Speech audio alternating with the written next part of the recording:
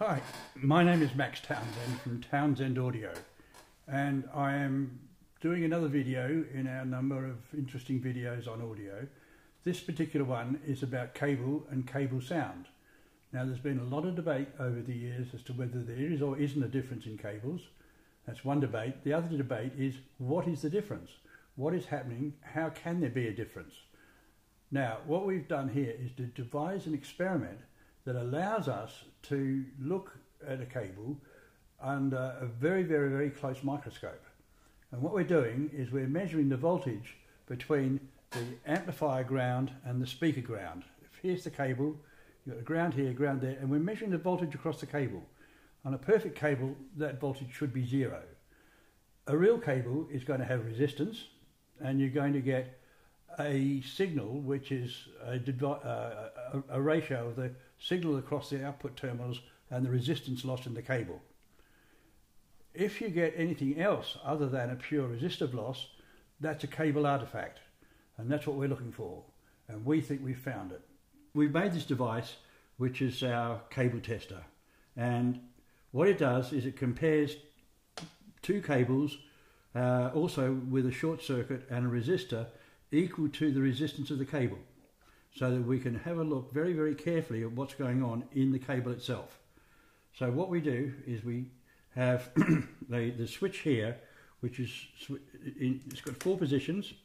In this position, it's a short circuit where we've got an input signal here and an output signal there, which is going to the analyzer, the spectrum analyzer, which we'll be able to see, and we can select whether it's the short circuit, whether it's the resistor equal to the resistance of the cable, or whether it's this cable, or whether it's this cable. And that's the four positions that we've got, 1, 2, 3, 4. Now here we have a external sound card, which is a very basic one. It's a 2i2 Focusrite, which has got a USB connector to the computer, and the computer has got REW, Room Equalizer Wizard software installed. And what we're doing is we're using the spectrum analyzer and the signal generator from the REW. And we are taking the signals via the USB cable, which goes to here, which is the output from the monitor output, which is the signal that goes to the monitor speakers usually, but there's enough power in that to go to this connector, which is selected with this switch to drive the cable on the input. And then the output here, we have the spectrum analyzer connected to this input here, which shows us the spectrum of the voltage between the black terminal here and the black terminal there, or the resistor, or the short circuit. The cables we're having under test, because we believe that the big difference is the characteristic impedance of the cable that's affecting the sound, we need to explain how characteristic impedance can be working down at audio frequencies, even down to DC. We postulate an experiment where you have to imagine two wires going off to infinity, and these two wires have got zero resistance, but they obviously have capacitance and inductance, and we apply 1 volt, and the capacitance tries to draw infinite current because that's the nature of the beast. But as soon as you run a current in a wire, you build a magnetic field, and the magnetic field slows the build-up of current. So you get a balance between the current that's charging the capacitance and the current that's building up the magnetic field in the inductance. Now this goes down the cable at about the speed of light, and it draws DC as you charge the capacitance and build the field. Now, if it draws 0.1 of an amp, that's the equivalent of a 10 ohm resistor by Ohm's law. So that means you could put a 10 ohm resistor anywhere between those two wires from the source to infinity and never know at the source. However, if you were then to cut the cable and open circuit it or short circuit it or have a different resistor, sooner or later you'd find out back at the source, because something would come back to tell you that cable was no longer a 10 ohm resistor or a 10 ohm speaker cable. And by the way, that 10 ohms is the characteristic impedance of the cable, which is defined by the ratio of the inductance and capacitance. To get 10 ohms, you have to have a very high capacitance and very low inductance. And that depends on the spacing of the wires. The further away the wires are, the lower is the capacitance. The closer the wires are, the higher the capacitance and the lower the inductance. So to get the low impedance, you need to have a high capacitance cable about 100 times higher than normal speaker cables. And the formula for the impedance of the cable is its classic formula, which is the square root of the inductance divided by the capacitance. So what we're doing here is we're going to measure two vastly different cables. We're going to measure about a 16 ohm cable with a 1600 ohm cable. And what that comprises, if we come over here and have a look, here we have the classic isola, which comprises two flat strips of copper with an insulating material on one of them, closely spaced, 7 meters of cable coming to here. Okay, now that's the low impedance cable, and then here we have two coils of copper, one here and one here, which are a single strand of this copper. They're identical conductors, but in this instance they're extremely close together to give the very high capacitance, low inductance, and here they're a long way apart to get the very low capacitance, high inductance. And we're going to measure the voltage between the black terminal on both those cables, and we're going to compare that with a short circuit and a resistor equal to the resistance of one leg of these cables.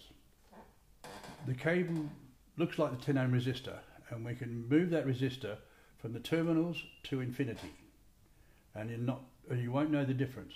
But if you cut the cable, you'll find out at the send end, and what will happen is a reflection will come back to the send end to tell you that the cable is no longer 10 ohms, and that electrical reflection will then hit the source and reflect back again to the short circuit, open circuit, or the wrong resistor, and reflect backwards and forwards in the cable forever. It will never die away.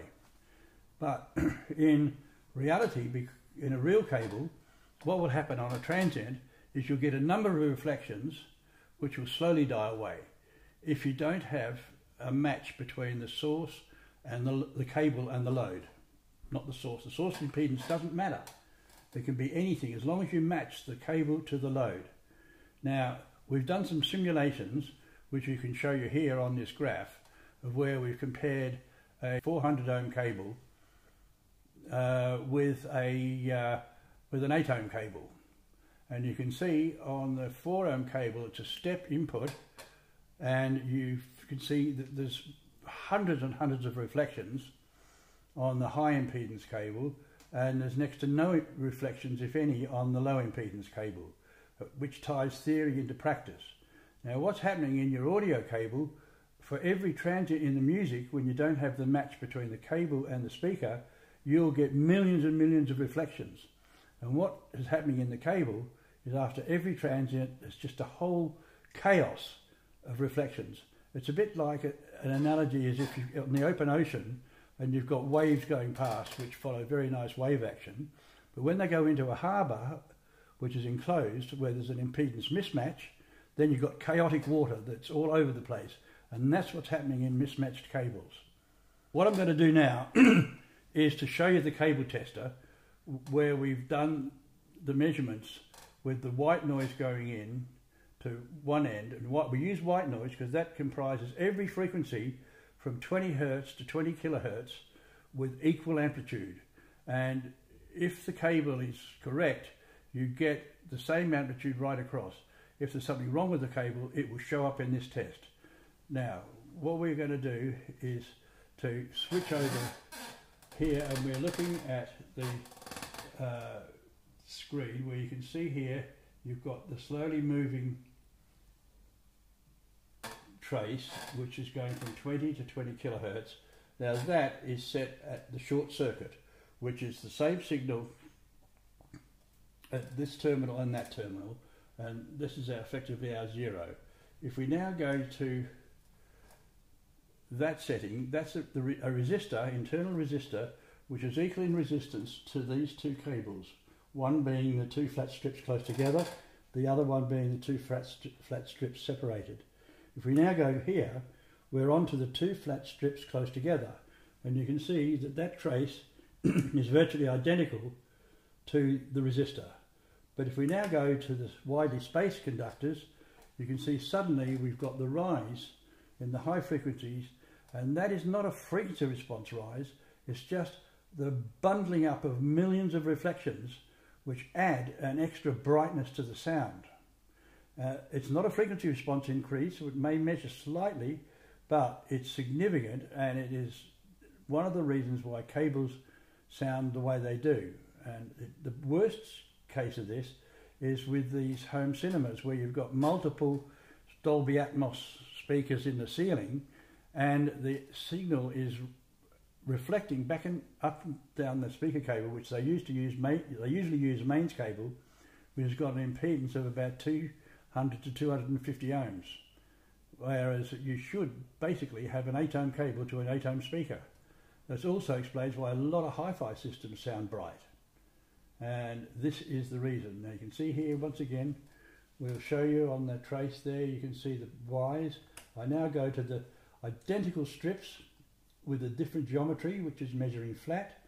I now go to a resistor which has got exactly the same characteristic as the long cable, and then I go to there's the short circuit, and you can see the drop in response due to the fact that it is a short circuit and there's zero loss. We've tested a number of cables, and we have here on the next slide where we can show you a number of cables where the geometry is changed, and the geometry is explained, where we have either the two flat strips or a closely bundled cable, or a closer zip cord, or a wider space, or a wider to fully separated, and they all have a different characteristic impedance, and it's all related to the ratio of the capacitance to the inductance. So the higher the capacitance and lower the inductance, the lower is the square root of inductance divided by capacitance, and that is independent of length. It doesn't matter how long the cable is, that ratio is constant. The DC resistance changes with length, but the characteristic impedance doesn't. And the beauty of using impedance matched cables is you can have unequal lengths. It makes no difference to the sound. But if you have a terrible mismatch, you get a rise in the high frequencies, and you can see from this slide here, here's a picture of a 3.5 meter pair of cables versus a 7 meter of the identical cable. And you can see that the longer the cable is, the greater is the rise in this high frequency resonance. And that is why manufacturers selling non-matched cables insist on having equal length cable. But the whole basis of communications worldwide is that the cable impedance matches the load impedance, or in the case of a video signal where you have the source impedance is about 60 to 80 ohms and the load impedance is 20,000 ohms, like on an interconnect or a video link, we have what is called back matching, whereas the signal goes down from the source, there's a mismatch on the load and it reflects back, but because the source impedance at the source end is very similar to the cable impedance, you don't get a reflection, and that is called back matching, which is very common in video and almost happens by default with your video cable, with your internet cables, whereas the speaker cables, as you can see from the previous slide, vary in impedance from 8 ohms right up to 1,500 ohms for the very widely spaced cables, which some people swear are all that matters. All you have to do is to drop the resistance. Yes, the resistance does matter, the lower the better for bass, but for clarity, you do not want that confusion of thousands and thousands, if not millions of echoes constantly in the cable when you have the mismatch. And about 99% of cables are mismatched. Right, we're now going to do a short music clip where we're going to compare the sound through a short circuit, the resistor, the impedance matched cable and the grossly mismatched cable. So we're going to start from here. That's through the short circuit where you can hear very little sound. Now we're going through the resistor, and you hear. Now we're going through the solder cable, which is impedance matched. That's the resistor. Impedance matched. Impedance mismatched. Matched. Resistor. Mismatched.